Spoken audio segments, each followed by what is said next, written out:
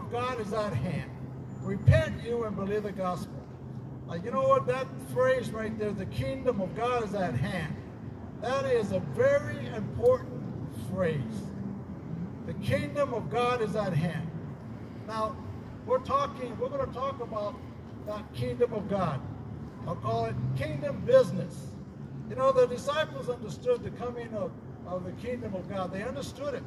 In John 11, right there, Martha said, yes, Jesus, you are the first and the last resurrection. So she understood that God was coming, but her timing was off. She didn't know the timing. And today, many people, even Christians, know about the second coming of God, but their timing is off. They don't know when he's coming. They're not exactly sure when he is going to arrive. And yet the Bible begins to let us know his coming and his return. He's returning for those that are walking with him. And he's coming to this world to reclaim this world. You know, had they knew the hour and the time, we would be ready for the coming of the Lord.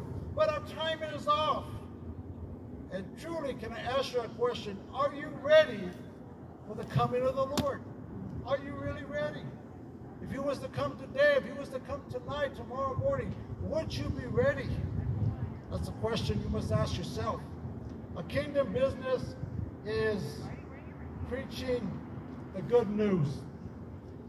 You see, there are many subjects that Jesus taught. He taught in the parables. When you get a parable and you begin to break it down, but he always talked about kingdom business, because Jesus was about taking care of business. Amen. Is there anybody here about taking care of business? Yes. We need to take care of business. And so we find that we understood that his listeners got the message about his kingdom.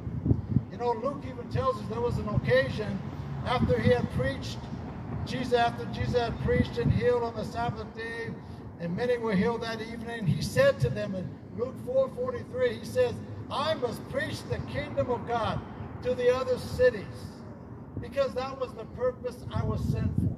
And I say that again, I must preach the kingdom of God to other cities, because this is the purpose that I have been sent. You know, a lot of people say when you talk about Christ, well, he came to die for my sins. He came, you know what, to forgive me. He came to deliver me. He came to change my life. And, you know, we have all kinds of things.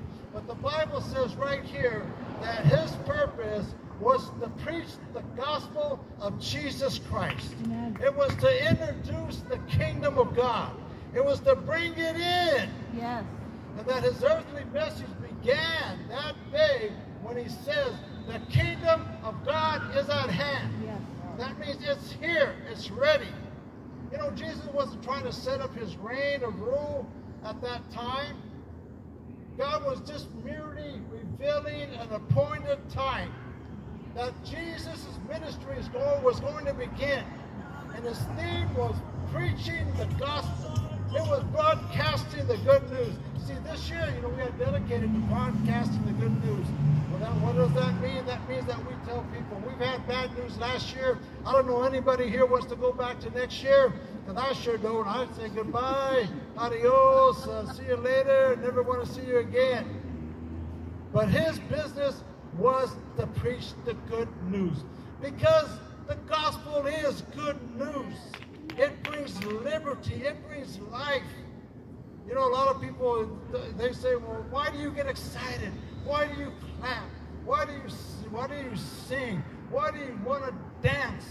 Well, you know, I'll tell you what, out there in the world, we had a lot of reasons to get excited, right? Mm-hmm. We had a lot of reasons to go. We go to a party, we want to dance and do all that stuff. We want to drink, we want to get high and do all that. Because you know what? That's a sense of enjoyment. When you experience God in your life, something happens to you. Your wants change. Hallelujah. Wow. You change partner from the devil to Jesus Christ. And that's why you get happy, because you know that it is God that's watching over you. Do you know that over 100 times Jesus talks about the kingdom of God? He talks